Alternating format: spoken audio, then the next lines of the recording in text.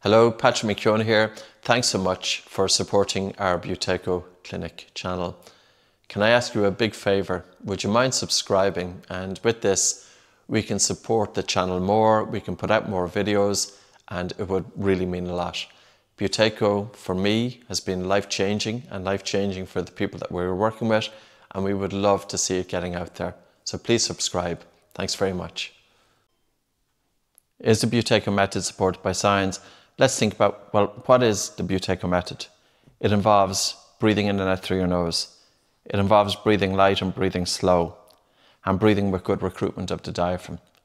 So if you think of it in terms of breathing, all of those functions, breathing in and out through the nose, the benefits far outweigh mouth breathing. In actual fact, there's nothing in the mouth that serves any purpose when it comes to breathing.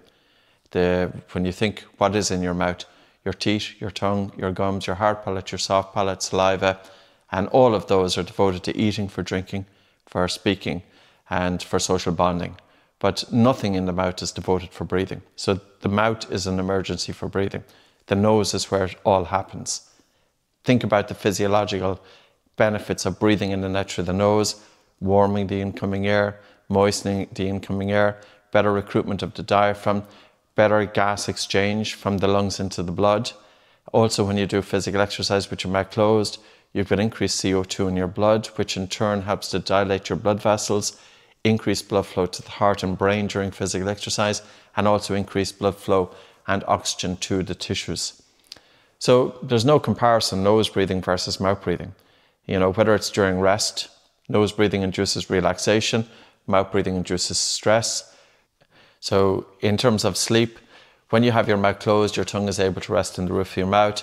And also because your lower jaw is forward, your airway is more open. And because your airway is more open, air is able to flow freely to and from the lungs. And that's important because you don't want any restriction to your breathing during sleep, because that will take you out of deeper sleep. And then you're more likely to wake up feeling unrefreshed.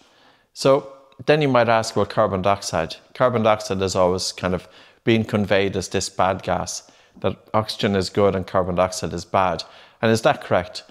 If you think, like, what is the physiological basis of carbon dioxide? What are the primary functions of CO2?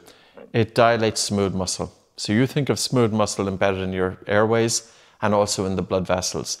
You think of the airways. You have your trachea, your bronchi. You have your bronchioles, and they subdivide into about 23 different branches of airways. And you have smooth muscle embedded in those airways. And if you're breathing too much air and you're getting rid of too much carbon dioxide, that can cause the airways to narrow. So narrowing of the airways is influenced by how much air you breathe and, of course, carbon dioxide. But it's not just your airways. Think of your blood vessels. We have maybe 50,000 miles of blood vessels throughout the human body. And if we breathe too much air and we get rid of too much carbon dioxide, our blood vessels constrict. So for example, you might feel that you have cold hands, cold feet, but think about brain function, because the brain needs a lot of blood flow. I think it's about 15 to 20% of your cardiac output, and it needs a lot of oxygen. It's about 20% of your oxygen. So you think of every breath that you take into your body, 20% of the oxygen that's drawn into your body is going to your brain. So your brain is consuming more energy, more oxygen than any other organ in the human body. Carbon dioxide is the primary regulator of blood pH. It's not the food that you eat. And blood pH should be 7.365, 7.4. So it's through carbon dioxide and through the role of breathing that homeostasis is maintained, that blood pH is kept at 7.36 or 7.4. What other functions is there of carbon dioxide? Think of the Bohr effect. So the Bohr effect was discovered back in 1904 by a Danish physiologist called Christian Bohr. And his discovery was that when hemoglobin carries oxygen in the blood, and hemoglobin is the main carrier of oxygen in the blood, and oxygen needs a carrier because oxygen doesn't dissolve so well in the plasma. Only about 1.5% of oxygen is carried directly in the plasma. So most oxygen, 98.5%, is carried in the blood by hemoglobin. So you can imagine hemoglobin as the carrier of oxygen, but we need hemoglobin to release oxygen to where it's needed. And one of the factors that cause hemoglobin to release oxygen is carbon dioxide. As carbon dioxide in the blood increases, blood pH drops, and hemoglobin affinity for oxygen reduces. In other words, hemoglobin starts to release oxygen more readily. So coming back to the science, Buteyko Method is really harnessing in on the benefits of nasal breathing, which, I don't think anybody can dispute, that the benefits of nose breathing far outweigh the mouth breathing. Also in terms of the tolerance of carbon dioxide, and that's getting a lot more attention now, and Buteyko was all about building up your CO2 tolerance. Another aspect with Buteyko is helping to dampen the stress response and increase the relaxation response. The importance of improving breathing patterns for sleep disorder breathing, so for asthma and for mental health. But you can check the science of this yourself. Go into ChatGPT. Ask, what is the physiological mechanism of the Buteyko Method? What does it do? Is it beneficial? Or is it quackery, for example? Put it into perplexity.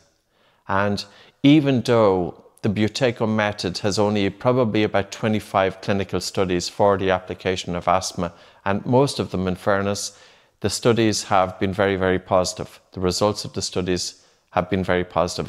You'll never get 100%, but in the vast majority of them. Here is a breathing technique that's very, very understudied, but don't dismiss it on the basis that it has been understudied. Think about, what does the technique do? And think about the physiological changes that happen when you practice this. And check out the Buteyko technique. Just put it into AI and see what AI sends you back. So in terms of a breathing technique, if you want to explore the role of breathing, it may be you want to work with your clients, or for example, you have asthma, or you have panic disorder, anxiety, or sleep issues.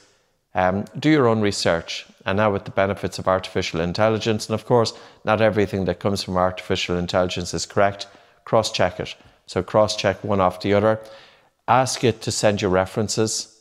Check those references, go deeper into it, and you will see that you have a technique here that is absolutely founded on scientific principles. It was developed by a medical doctor. It was put into practice in hospitals throughout Russia for probably about 50 years or so. I'm not sure where it is now in Russia, because the last time I was there was in 2002, which is quite some time back. It has been used by millions of people. So a technique that's scientifically based, yes? Buteyko Method.